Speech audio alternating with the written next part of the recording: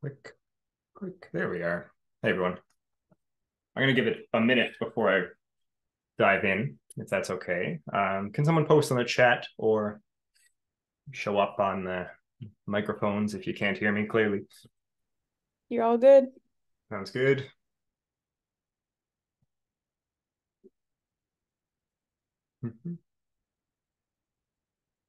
Curious if you want to not be bored for the next minute or two, to post in the chat what inspired you to join this session, what you're interested in. Curious.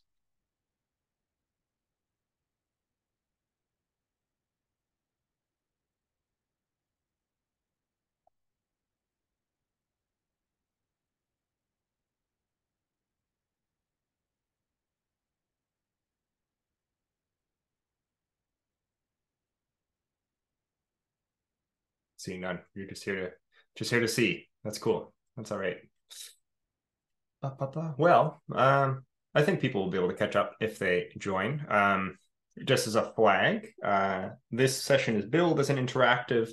It's sort of half and half. I think there's some context setting that's necessary. It's probably true of most interactive sessions, but there's some context setting that's necessary that I'll be doing sort of at the beginning, telling you a little bit about the story that I went through, so you have something to follow. And then at the end, hopefully there'll be lots of time. Thank you, Patsy. Patsy's procrastinating by watching this. So hopefully there'll be time at the end to sort of explore some of the things that I've done on your own sort of wicked problems, your own personal wicked problems. And with that, just to be clear, if you aren't in the session, or if you are not looking for the session I Am Wicked Problem 2, then you're in the wrong place. You've been confused or bamboozled by the Zoom events lobby all over again. So you need to go back out and go find the right place. But if you are looking for this session, congratulations. You managed to figure it out. And today we'll be talking a little bit about sort of a concept that we throw around a lot in systemic design, wicked problems. I'm not going to go through the details, but Riddle and Weber came up with this concept of wicked problems. I think it was in '63, and we've been sort of throwing it around in a lot of fields ever since. This idea that there are some problems in the world that aren't easy to attack for a number of different reasons. For instance, there are no true or false. Let me see if I can point directly. There are no true or false solutions. There's no trial or error improvement. There's no particular set of solutions, looking way up there. And so wicked problems are things that we talk about a lot in systemic design, right? We focus on them around the tables when we are invited to support solving all kinds of complex problems. And yet, at one point in my recent life, I looked in the mirror and I saw a wicked problem myself. And so I'm going to tell you, if you'll allow me to get cozy here, laying back next to this cozy fire. You can sit on the rocking chair if you'd like. And I'm going to do a little bit of storytelling. And hopefully you'll, either learn what not to do, or maybe learn something you can use maybe later in this session. So the story that I'm telling, I'm going to be talking a little bit about procrastination, right? Procrastination is a gap between intention and action. It's when you needlessly and voluntarily delay doing something that you know you need to do, or you want to do, in spite of knowing that procrastinating is harmful, in spite of knowing that delaying and not doing the thing that you intend to do is harmful. It's a well-documented sort of phenomena. Lots of people experience it, and I've been experiencing it for a long, long time. I remember sort of getting out of high school, getting into university, where I was first really challenged and just like sort of failing a bunch of courses and not doing some of the things that I set out to do. And my life is, full of objectives not met and projects not shipped because I procrastinated, because I didn't attack things. And I spent a lot of time sort of banging my head on the desk, just sort of stuck and not sure why I wasn't able to fully execute. So over the course of many years, I tried, before I get there, as I was exploring many of these issues, I became a systemic designer. And I remember attending this talk in 2018 from Dan Lockton about knots and double binds, about the idea that we can experience some knots in our lives that sort of are systemic in nature, that get us tangled up in ourselves. And he challenged, at the end of that talk, he challenged us to help people identify knots in their own lives and help them untangle them. And he wondered, of course, is it even possible to untangle these knots? And so that was a cool presentation. I remember seeing it, I think it was in Torino in 2018.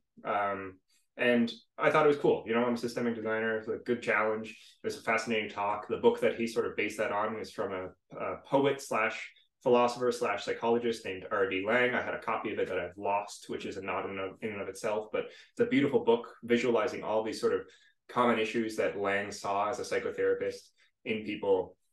And it just really enforced this like cool idea that there are knots in our own lives, and we can maybe think about them in terms of systems. And yet, I'm a systemic designer, but I'm also an idiot. So I kept procrastinating, right? I kept doing all kinds of things, trying different productivity systems and focus apps and to-do lists and time tracking and all kinds of different tools that just sort of never quite unlocked that root cause, never quite solved that problem. And these were the first sort of two phases of my procrastination life. The first phase, I sort of brute force and ignorance through my early university career, and sort of pulled all-nighters and got through it that way. As the second phase progressed, I started to try to get intentional about using cool tools in order to solve these problems, never quite getting there. And then in the third phase, I became a dad. And I realized that as I was becoming a father, many of the sort of band-aid solutions that solved these problems for me in the end, pulling all-nighters, going into lockdown and just like shutting down and avoiding people, including my wife, while I worked on a final project, and sprinting at the end of a deadline, spending all of my time day and night at the projects I was working on. No, those things weren't going to be an option anymore once I had an infant or a toddler. Toddlers are even worse, my goodness. Now I have two, for the record. But I realized I entered into this third phase where I realized that all of the tools and techniques that I've been using, all the brute force and ignorance, they weren't working anymore, or they weren't going to work anymore. I wasn't going to be able to rely on those kinds of Hail Marys in order to get through. And so I remembered all of a sudden this quote or this idea from Dan Lockton: could we help people identify the knots in their own lives and help them untangle them? Is it even possible to untangle these? And I asked myself, could I help myself identify this knot in my own life and untangle it? And is it even possible to untangle this? And so I got to work.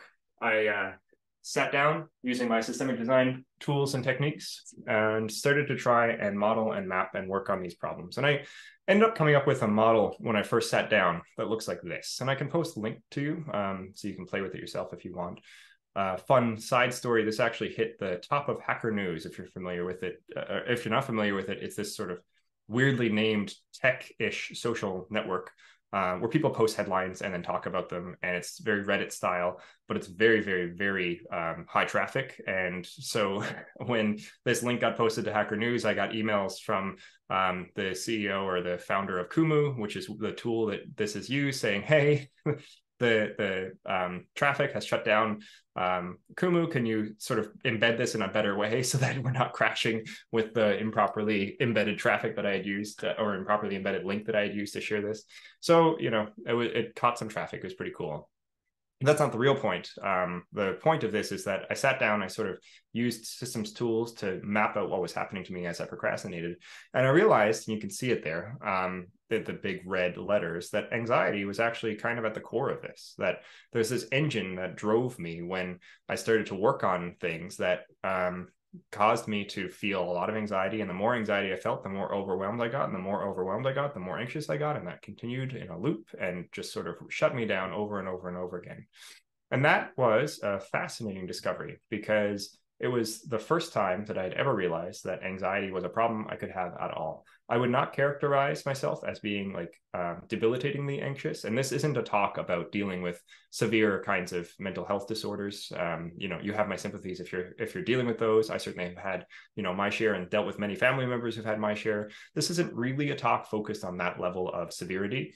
It's a talk about bad habits and about feelings and emotions, and how these kinds of things get anchored into loops in ourselves and our bodies. And maybe we can use these tools that we practice in the field in order to draw these out in ourselves.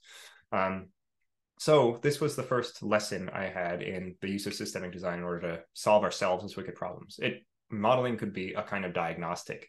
Never before had I realized the role of anxiety in my procrastination troubles. And that was a key insight, because I could then work with that. I could engage a counselor, and I did. Over the course of 6 months, I worked with a wonderful counselor who, walk me through a variety of different techniques and tools and therapies, the details of which don't really matter. But as I learned, I worked with her to build up a new model, to take that original idea that I had just shown you and try to refine it with some of the other mechanics and dynamics at play here.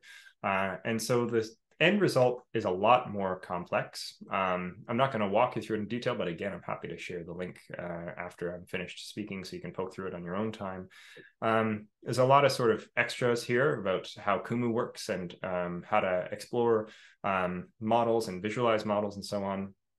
But some of the key things I think that you might want to pay attention to are the idea that, or is the idea of leverage analysis, these features at the bottom that you can't, my mouse isn't working, these features at the bottom, leverage, anchors, bottleneck signals, tangles, etc., that came from my work with Peter Jones. And I was able to use those in order to develop some new strategies for dealing with procrastination.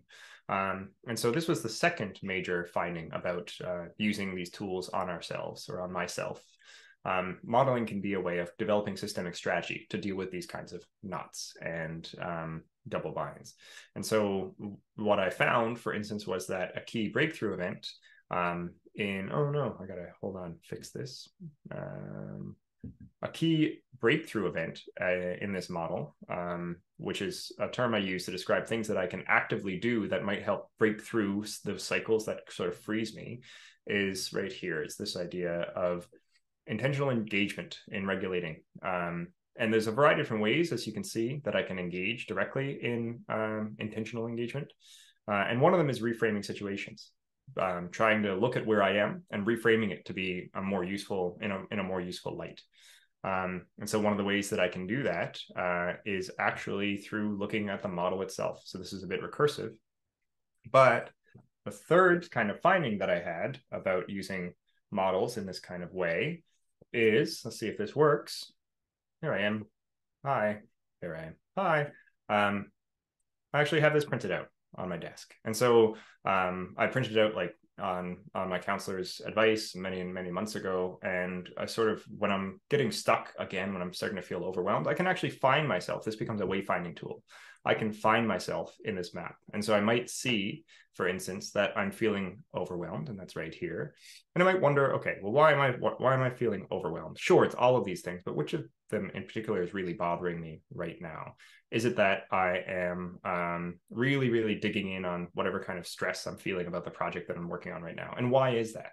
And I can sort of start to ask those questions, and that helps me execute on that idea of reframing, of finding myself in the system, or at least finding the system in me, and starting to see how this could be untangled, how trying to find those breakthrough events that might help me attack this issue in bigger detail, or in better detail rather.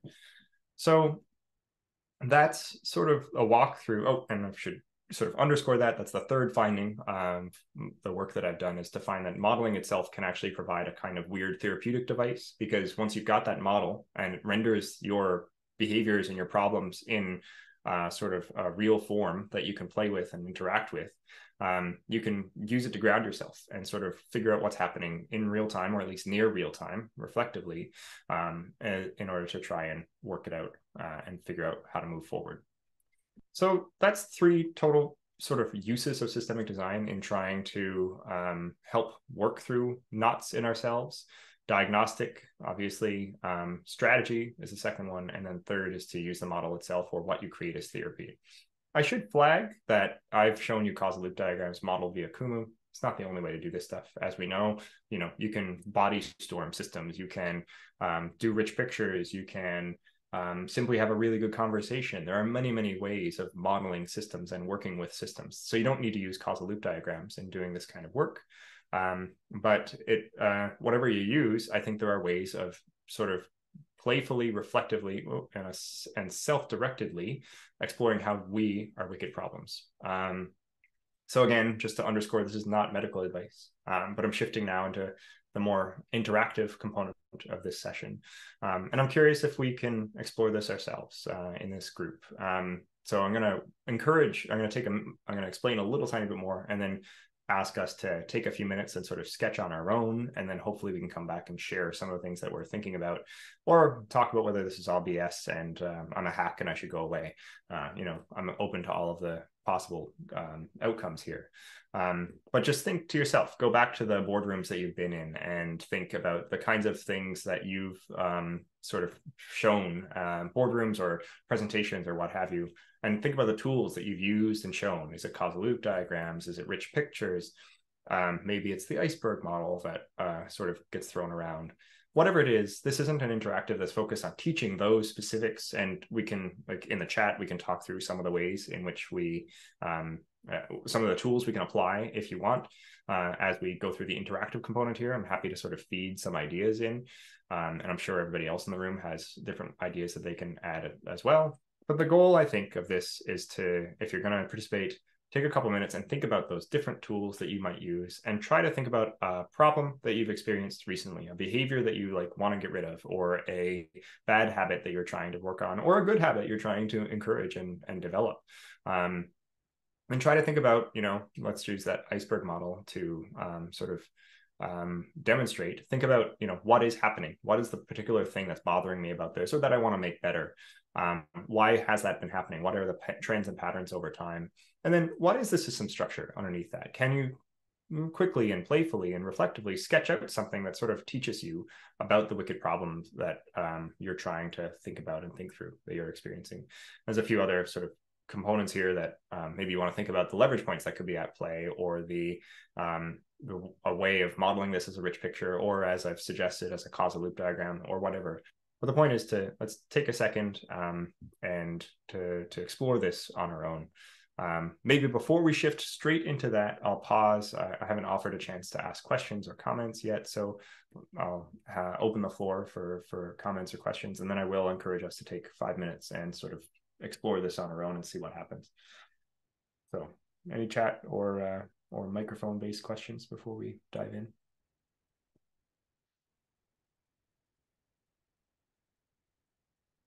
I don't know what's happening behind me.